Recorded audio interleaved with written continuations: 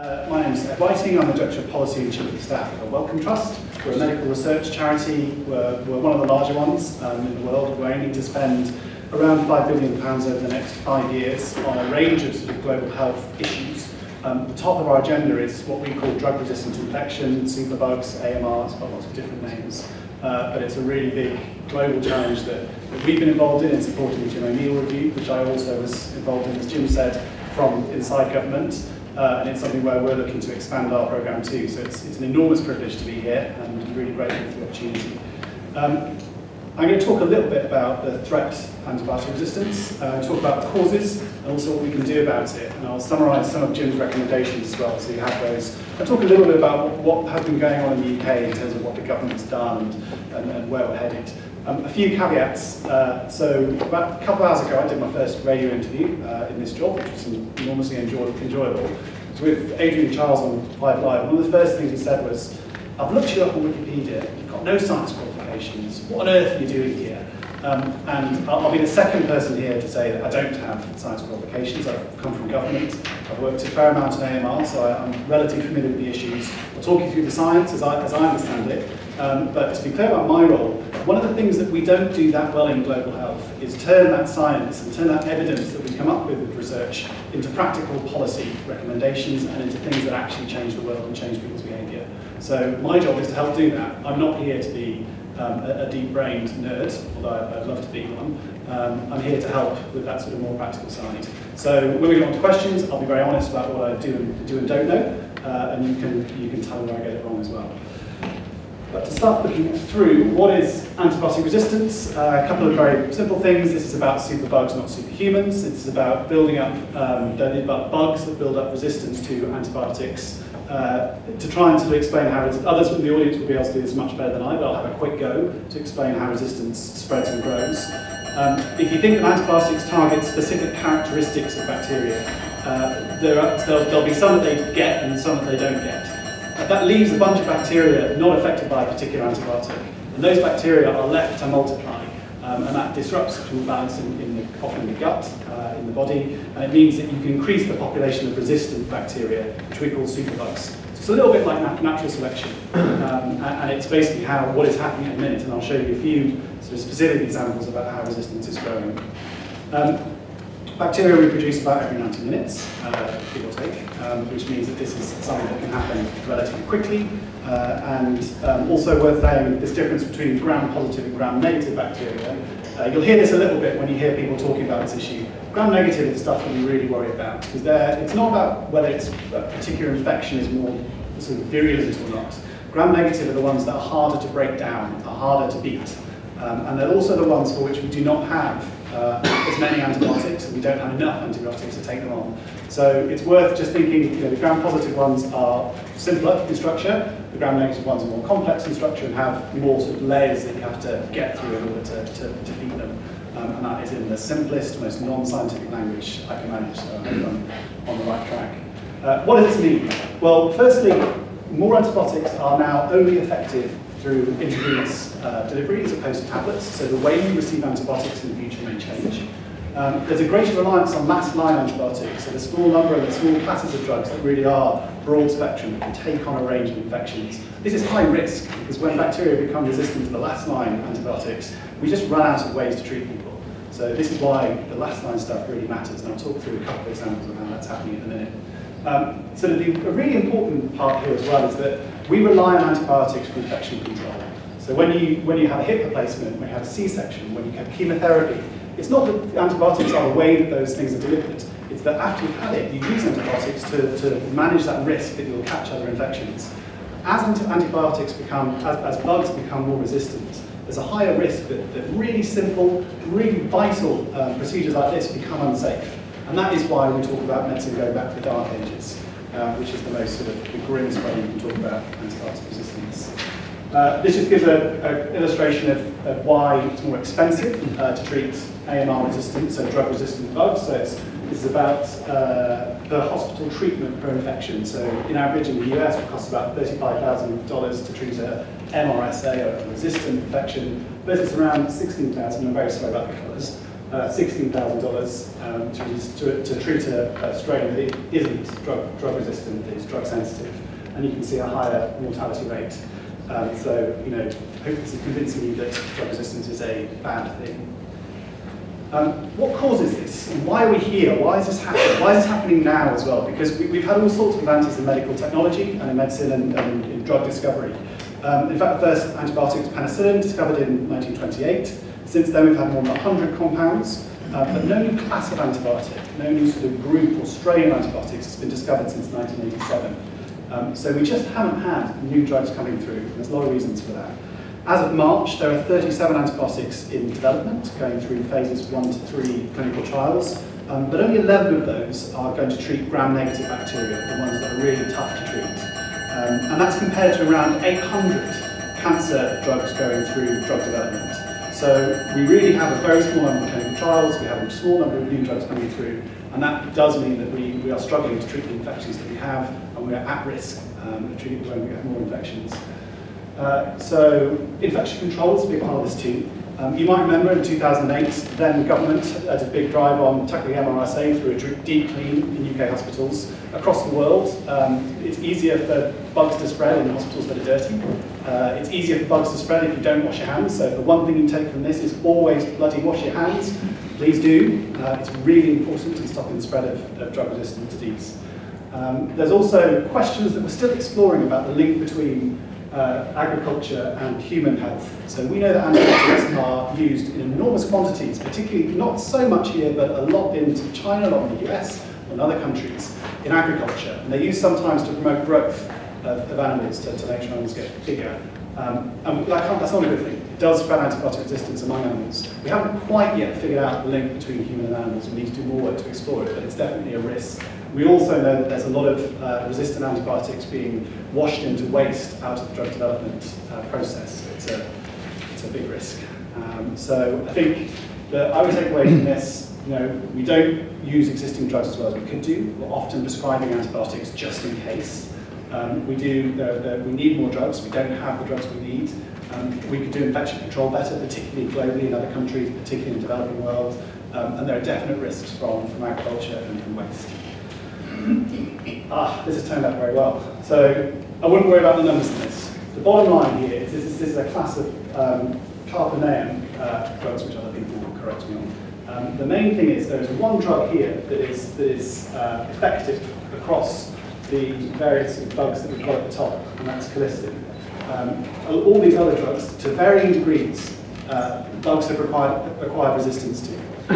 So the fact that we are getting down to that magic green line is very worrying.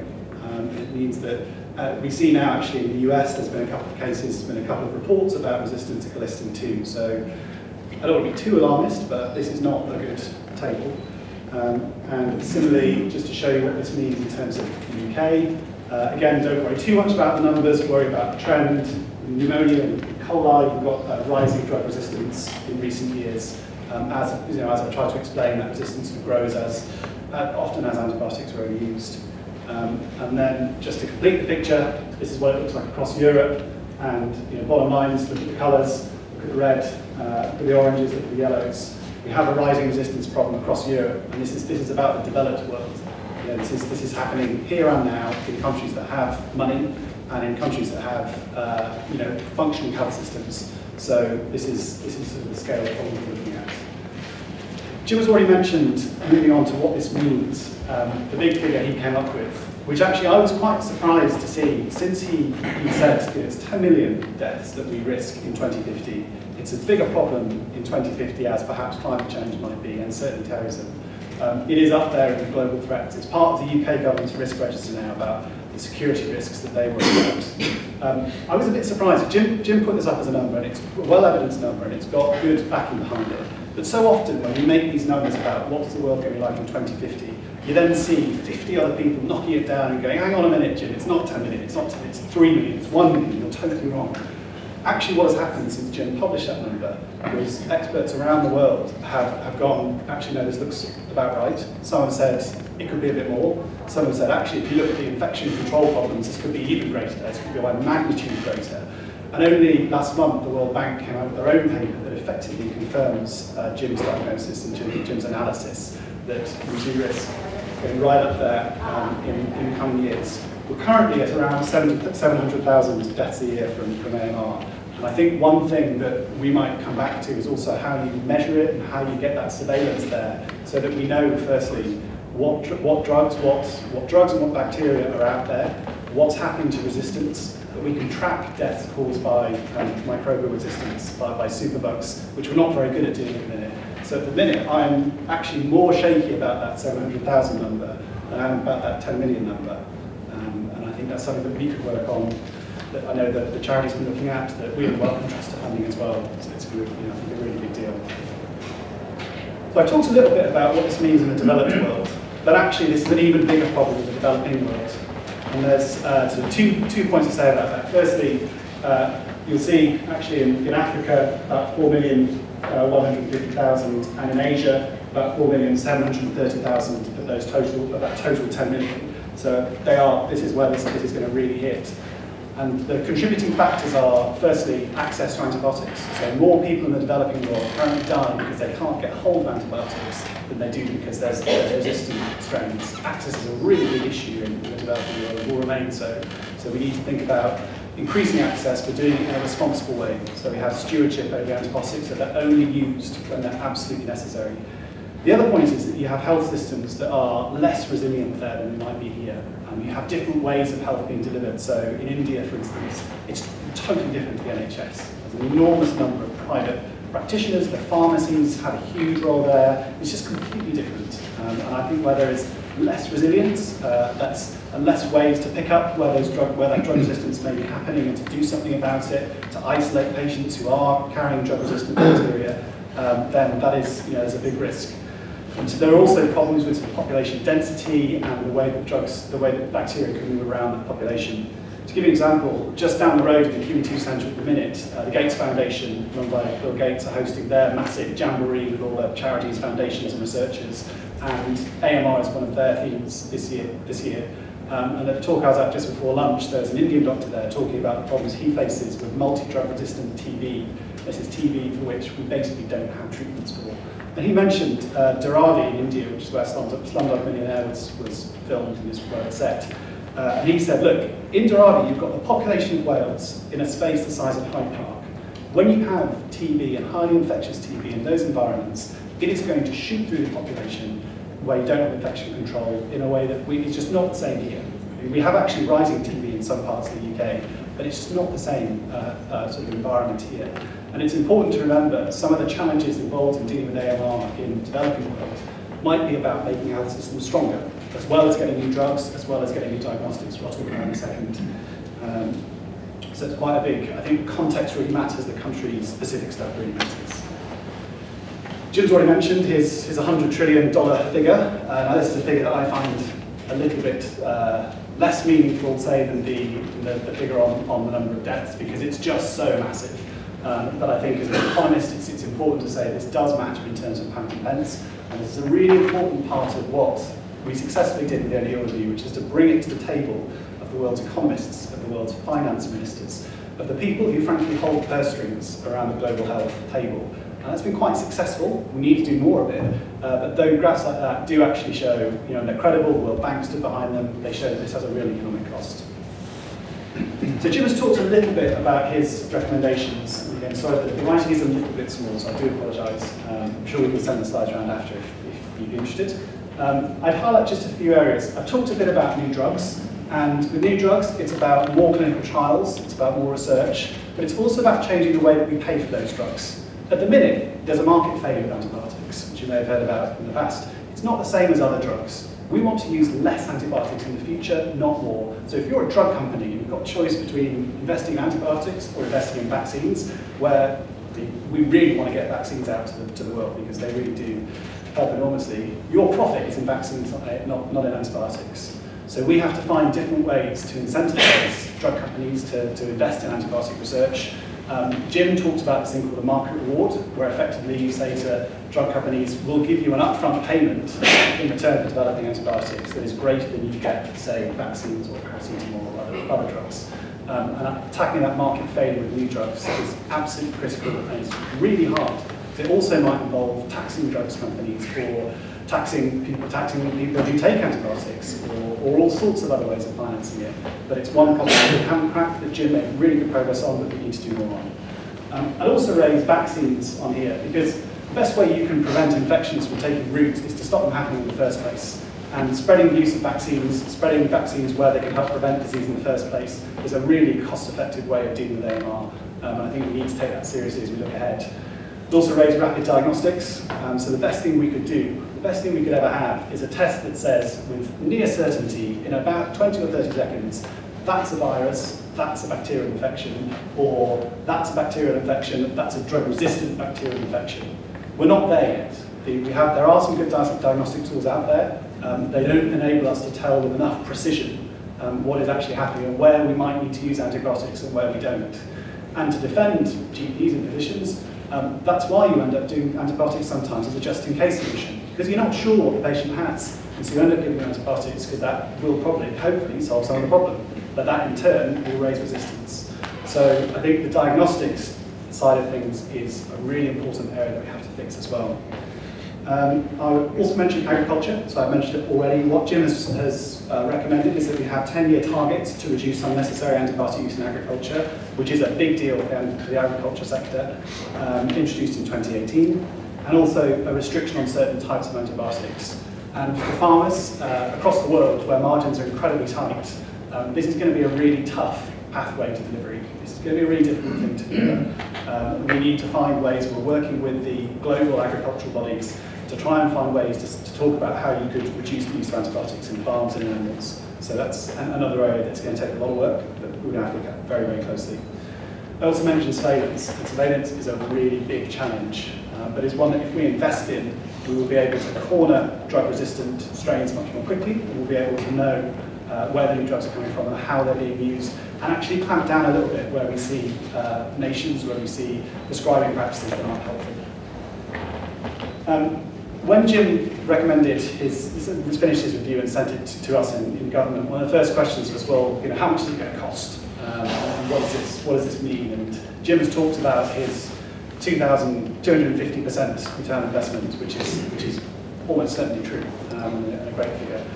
Well, I think that 40 billion US dollars is the most important figure. This is not a crazy amount of money across the world. It will take also coordination of research. It will take a lot of joint working. I'll talk about how we're playing our part as welcome and how the UN is doing their bit and how everyone else is doing their bit. But the main point is that Jim said, and I think we support him in Wellcome, around 2 billion into a global innovation fund, around 16 billion to promote better development of new antimicrobials. That might also involve some of those paying pharma companies more upfront, so that they invest in R&D more than they are at the minute. And then he also talks about the Global Public Awareness Campaign, which is, I think, a critical part of what the charity sector and Anti-UK can do, ANTRUK can do really well as well. It's raising the importance of using antibiotics responsibly and almost holding people to account to make sure that then happens. Where I think there's more we can do. The good news is that we are making progress globally, and that's actually thanks to both leaders like Jim, but also leaders like Dame Sally Davis, our Chief Medical Officer in England, who has been almost on a non-stop plane ride for the last 3 years to try and sort of raise us up the global agenda. She succeeded. We've got the commitment from the G20 to look at some of these market failure questions, and the OECD is going to look at that, which is generally good news, although we're going to have to give them a hand to make sure they're answering the right questions and they're focusing in the right way. The UN General Assembly high-level meeting, I mean, it sounds very tacky, but actually it's a really big moment, because global health has only been discussed 3 other times at the General Assembly. One where there was the Ebola crisis, one when it was HIV and AIDS, and one where they had a session on non-communicable diseases, so cancer and diabetes and other sort of risks that are non-infectious. So this means that AMR is really up there as a global risk, and people are taking it seriously. And the UN resolution talked about getting the right national measures for appropriate use of antibiotics, so that every country around the world says, how can I restrict the use of antibiotics? How can I ensure that we're using them responsibly? Also mobilising funds for national action plans and for more R&D, for better monitoring and surveillance, and for greater awareness raising. So we felt with the UN resolution and all of the million events around it, we were in good shape, and we've got a good impetus from global leaders. I'm not going to excuse pharma and let them off the hook at all here, but I was really pleased to see what pharma has done as well on both Davos last year and also around the UN resolution, where there's actually quite an ambitious industry undertaking to do things like reduce the amount of antibiotics in the waste produced by pharma companies. And if we do that, then we just have fewer rivers that are contaminated by resistant bacteria. That's got to be a good thing. They've also endeavoured to put more into R&D and to work together more closely with governments and as a sector. And I think that's also very encouraging. It's not there yet. We need to work to implement all these things. But I think actually, I was in Washington last week at the World Bank, been with Gates today. Everyone in the global health community is now saying, this is our moment to tackle AMR. So the challenge is, how do we turn these into these national plans that say, in a way that's relevant in India, it's relevant in this sector where so much is done through pharmacies and so much is done through non-qualified sometimes physicians. How can we get them to care about stewardship and how can we get them to use antibiotics better? Which is a very different challenge to what we have in the UK, which is we have a GP system that's very good, it's a very clear delivery system. How can we get GPs to do this in the right way? How can we work with dentists and work with other people using antibiotics to make sure we're reducing use? Making things relevant at the national level is how we're going to fix this problem. I'm pleased that we made a bit of progress, but there's a lot to play for still. One challenge that gives me a headache in the Wellcome Trust is that we have a bewildering number of people working on this. So I don't even know who all of these people are. I will do at some point, I promise. But the ones that we care about, CARBEX is a joint initiative between us and Boston University and the US, one of the US agencies to create new antibiotics. We've got others who are looking at using antibiotics more effectively. We've got ANTRUK here as well, and there are other charities doing it. One of the big challenges we have as a global community is to coordinate all this work and say, well, what does it add up to? How do we get on top of this? And that's something that we're going to try and do a bit more of from the Wellcome direction. As I say, the good news also is that we've got a good track record in the UK, particularly in England. We were up there with drug discovery. Fleming discovered penicillin here. We've got a continued commitment in the UK to R&D by the pharma industry, and that's, again, it's encouraging, it's a good thing. I talked about the MRSA deep clean in 2008. We do things from time to time that really step ourselves up in infection control, and that's a disputed example. There are many others making sure infection control is as good as it can be. We reduced last year by 8% the volume of antibiotics prescribed by GPs. And that's a huge achievement, given the demands from patients, given the temptations to use antibiotics as a just-in-case form of medicine. And one of the ways we did it actually is Dame Sally Davis just calling up GPs and calling up individual surgeries where she'd seen that they were going through bazillions of antibiotics and saying, what on earth are you doing? Have you really got an outbreak of 30 different sorts of antibiotic infections here, or are you using it as a just-in-case tool? And actually, that very direct route was pretty successful. The government now has also pledged to reduce by 50% inappropriate prescribing and also to reduce rate of MRSA in hospitals as well. So I think there's some strong recommendations by the government. Again, a lot still to do, but actually we have been a global leader here and we should be proud of that. Personally, my former job, I worked quite closely with David Cameron, who, as he went around, almost literally every world leader would go, do you know what AMR is? Oh no, you don't. What a surprise. This is what it is. This is what we're working on. This is how we can work together. And it was successful in getting it up the agenda and getting it onto the agenda alongside many other countries. The challenge is now to deliver, and that's what we have to do. That's what we have to do next. On O'Neill specifically, I mentioned the reducing gram-negative bloodstream infections by 2020, reducing inappropriate prescribing. The Fleming Fund, that's run by the Department of Health, is putting a few hundred million into surveillance overseas, which is absolutely vital to understand where resistance actually is. The UK has also set some targets for lower levels of antibiotic use in agriculture. So we're, as I say, we're in a reasonable place. We want to see all these things delivered though, and that's the next challenge. 2 seconds on what we're doing as Wellcome. So since 2004, we funded around 287 million of basic research into antimicrobial resistance and into new drugs. We are involved in this CARBEX initiative to develop new drugs and develop new antibiotics, and we want to see 3 or 4 or 5 new antibiotics come through that in the next 10 years or so. We also want to help with stewardship, we want to help with global coordination, and we're discussing with some of the UN bodies and the WHO what we can do. So I think for us it's a really top of mind problem and a really big thing that we want to help with. Finally, 2 seconds on what the third sector can offer here. And I think there is a vital unclosed space. The third sector, including ANTRUK, can help and be active in research. I think that's a really important role. But I think the biggest role actually is running patient voices, keeping this issue in the spotlight. And that's why I need to get off the stage pretty soon so I can hand over to people who have real experiences to share with you. That is absolutely vital for showing this is a real problem. As I say, it's something that we didn't have when there was, well, we did have it when there was the HIV/AIDS epidemic.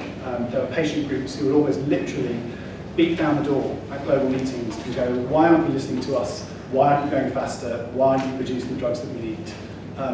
It's great to see patient voices here, but we need more, and we need it to be much more sort of upfront and much more aware.